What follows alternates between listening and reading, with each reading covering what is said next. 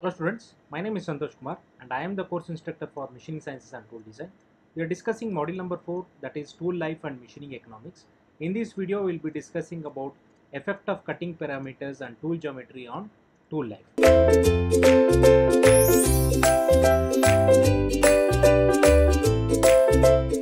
Okay, as we described earlier, the tool life is the time between the two successive resharpening. That is, you have started using a tool, it has lost its sharpness or usage, and then you are going for resharpening. So the time duration between the two resharpening period is can be called as a tool life. Or you can also judge the tool life by time for which the tool cuts it effectively. That is, once it loses its tool life, okay, that is because of a wear which is happening, so the two workpiece may not be cut effectively. So that is what tool life is.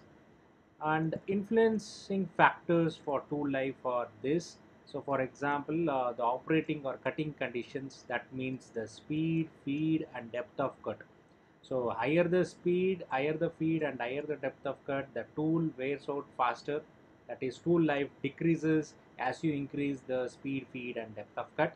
And then we have a workpiece material. That is, if you are cutting a hard material or a soft material, if you are cutting a hard material, then tool wears out faster than a soft material.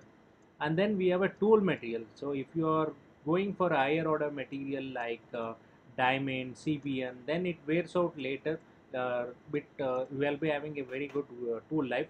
But if you are going for a very low carbon steel or any other cutting tool which is having a very less that is, which is not having a higher order, so then it will be having a very less tool life. Next is the geometry of a tool, that we will discuss in detail in our next slide. And then we have a cutting conditions, that is dry or wet. So if you are using a coolant, so the heat is carried away by the coolant, and thereby you are reducing the friction and thereby the wear. Otherwise, if you are going for a dry conditions, then you will be tool life will decrease. So tool geometry, what it implies, the size, the shape of the tool, the size of the tool, that is what tool geometry means. And then let us discuss about rake angle. So as you can see, the rake angle is positive here and then negative. Okay, I'll just select that. Okay, as you can see, the positive and negative rake angles are given here. So this is positive rake angle and this is negative rake angle and this zero rake angle. Okay, as the torque piece come in contact with the cutting tool, so I'll just write an example here. So this is the cutting tool and this is the rake angle. So if the rake angle is negative, then this portion gets increased as you can see here. So then there will be more contact of the workpiece with the cutting tools, and thereby the crater wear increases.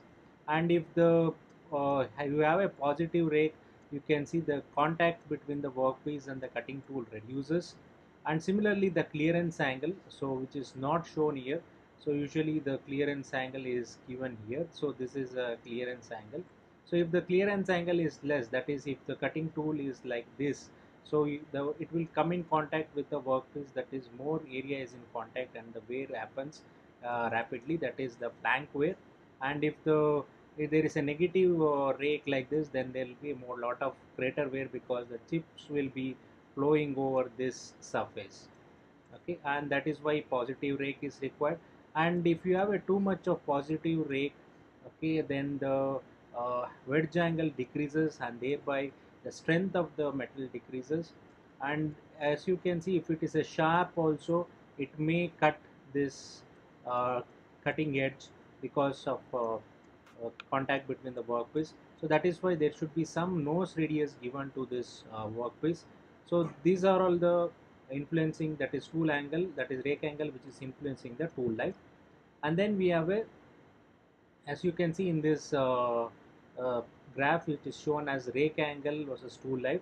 As the rake angle is increasing, it is increasing up to certain extent, that is optimum range, optimum value. And then if you further increase the rake angle, so then it will decrease the tool life. So that is also shown here. A is for higher cutting speed and B is for lower cutting speed. So and you can see the influence of rake angle with the for the tool life. And then you can see the nose radius versus cutting temperature. So as the nose radius is increasing, the cutting temperature is decreasing. Okay, and that is what we discussed in the previous slide. So this is given for different cutting speeds, and if the cutting temperature is decreasing, then we will be having a higher tool life.